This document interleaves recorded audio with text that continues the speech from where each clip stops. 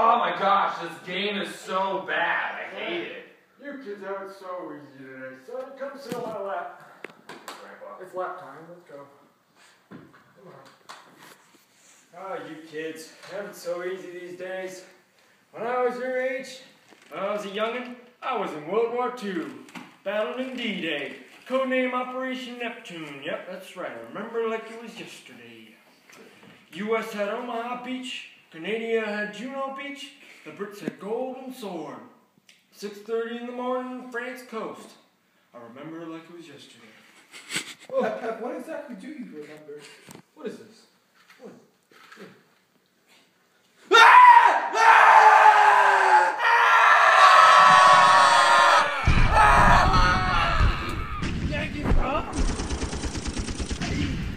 Hey, what's this? Nick! Come on, man, don't die me. You gotta stay with me. Let's go. I'm getting you out of here. Come on. Let's go. Come on, roll down. Let's go. Come on. Luke, take my gun. I will avenge you. Is he dead? Yeah! We got 2 Nazis up there. We gotta take him out now. All right, let's go.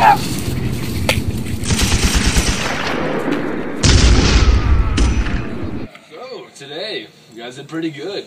Just un good wine. Jared, I saw you shot. George, Abraham, glad you can make it. I'm out of ammo. What about you guys? I have 1 bullet. I'm not gonna blow our cover. Did you bring your knives? Yeah. All right, let's do this. Let's go.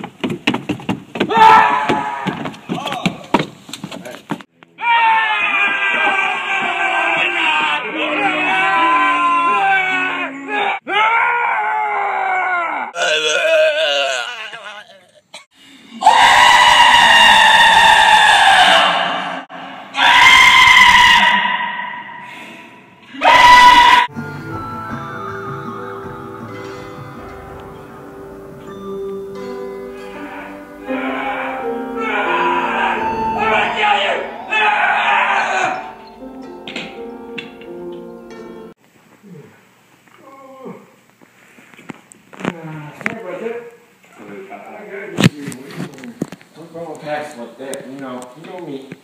Oh, Pep. Come on, big boy. Yeah, D-Day. Never gonna forget that day. 4,413 Allied casualties. Lost all my friends that day. Never gonna forget Omaha Beach. Omaha! D-Day was also an important day in the history of warfare because it showed that a big nation such as Germany could be defeated. And it was important because it was a turning point in the war, because the U.S. helped take pressure off Russia by going on the Western Front while Russia was on the Eastern Front. And it made Germany fight a 2-front war. Yeah, I remember the day after, it was all over the news. I read it in the newspapers. It was a terrible day for everyone.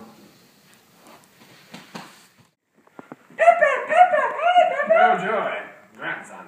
Tell me about the Battle of Lexington and Concord, Pepe. Well, what is that? What? What is it? I'm an alien from 10 years in the future. In 10 years, the greatest war will be upon us. World War III. Russia will take over Crimea and the Ukraine. This war will decide the fate of the Russian government, dictatorship, or freedom!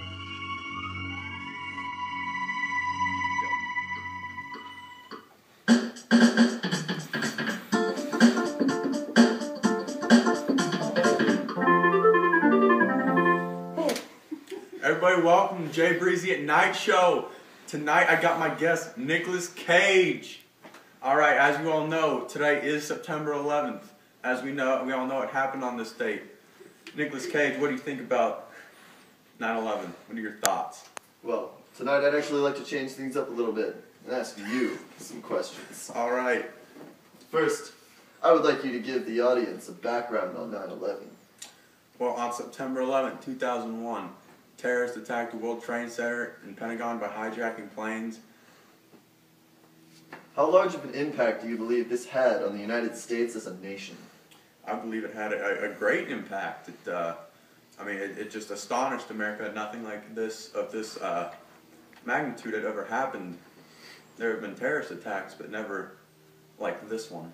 Okay, so were this event to have not happened, how do you think America would be today? Well, I do think from 9/11 we have grown and we have learned how to prevent these type of attacks and prevent terrorists from harming us. So, compared to terrorist attacks in the past, such as Pearl Harbor, how do you think this is? Go. Compared to events in the past, such as Pearl Harbor, why is this attack unique for America? This is the first, large-scale terrorist attack that happened on the mainland of the United States. The World Trade Centers and Pentagon, such important buildings to us, and that were crashed. And now, in your opinion, was it good? So, Jay Breezy, in your opinion, was it good that this event happened in America? I mean, obviously not. I wish this wouldn't have happened because it killed thousands of people and affected us as a nation. If there was a good outcome, I believe it helped us improve our national security and help us become safer for the future. The two most important people during the Battle of Lexington and Concord were General Thomas Gage and Paul Revere. Paul Revere warned the people of Lexington that the British were coming. The British are coming.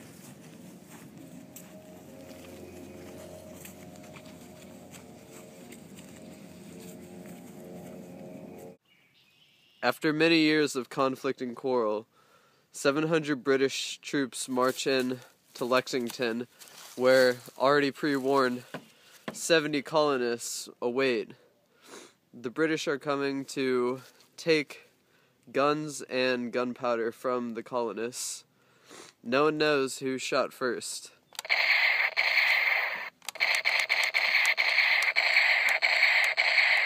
Eventually, the British were forced to retreat.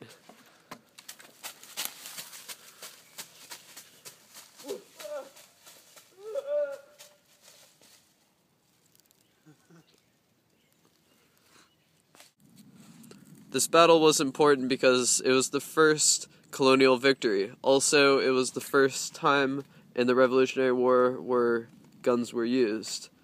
The long-term lasting effect of this was that America is now a country.